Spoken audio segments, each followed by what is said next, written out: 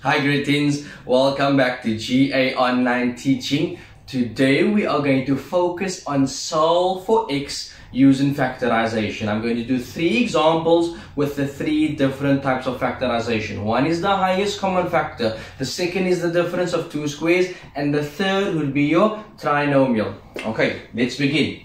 Please pause this video, please don't forget to like, share and subscribe to GA Online Teaching. Okay, so over here, now my objective in each sum learned, before you do anything else, make sure that I equate my equation equal to 0. Meaning, either on the right hand side of my equal to sign, I make 0, or on the left hand side, if the equal to is on that side, I make my equation equal to 0. That is step number 1. So, 2x minus 1 x plus 2 plus 2 is equal to 0. Notice how I make it equal to 0. What's the next thing? I make sure I get rid of my brackets, add like terms, then what has to appear is one of the 3 factorizations, either highest common factor or the difference of 2 squares, or I would have a trinomial. Notice in each question I have to have 2 values for x, and I'll show you why. So 2x squared times x is 2x times x is 2x squared, right? Multiply these two, 4x. These two, negative x minus 2 plus 2 is equal to 0.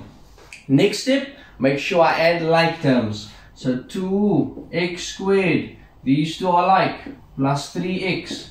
These two are like, they cancel each other out and they equal to 0. Now, what type of factorization is this? It's the highest common factor factorization. Now, be careful whenever you find answers or questions like this where you find x to the power of 2, meaning the degree of my equation is 2, meaning there will be 2x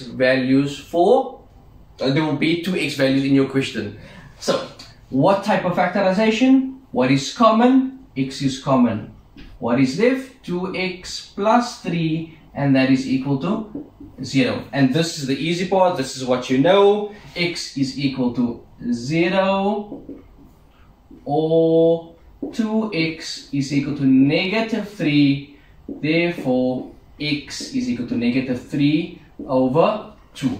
Notice over there, 2 values for x. Now let's go over to example number 2. Example number 2 is x squared is equal to 4. Notice the highest degree of, or the degree of my equation is 2, meaning I need to have 2x values. Now, be careful. What was my first objective? To make my equation equal to 0. And this I'm going to do exactly the same.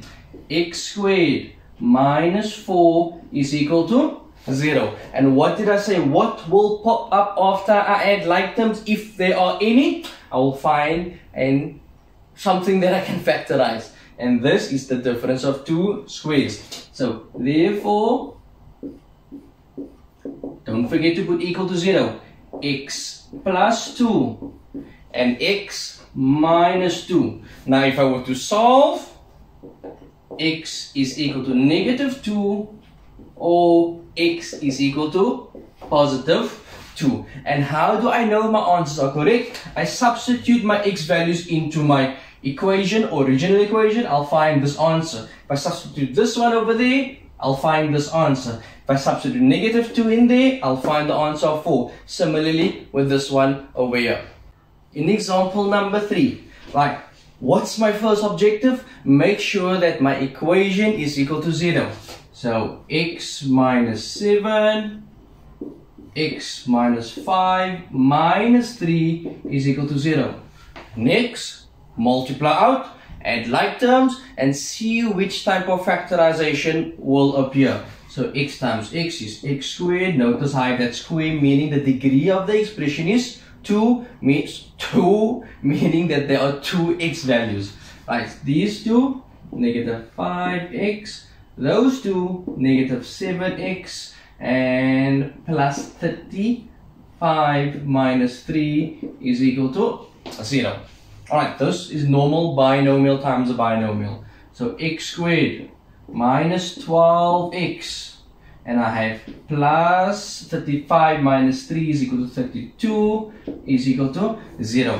Now, what type of factorization? Highest common factor, difference of two squares, or your trinomial. In this case, it's the trinomial. So, do not forget to make equal to 0. And I'm going to factorize now x and x. The factors of 32 would be 8 and 4. How do I use 8 and 4 to equal negative 12? That would be minus 8 minus 4. That's a trinomial. If you did not understand that, please go to my YouTube channel, go to my grade 10 or 9 folder, and make sure that you search trinomial. You'll find two videos over there, different types of examples. Alright, so in this part you know, therefore x is equal to positive 8 or x is equal to positive 4. And if I substitute my value of 8 in here and here, I'll get 3. The same thing with 4. And that is it. Until next time, please don't forget to like, share and subscribe to my YouTube channel at GA Online Teaching. Don't forget to study real hard, because in 2 or 3 weeks time you are starting with your exams, and all the topics that you will cover in your exam is on my channel at the link below. Until next time.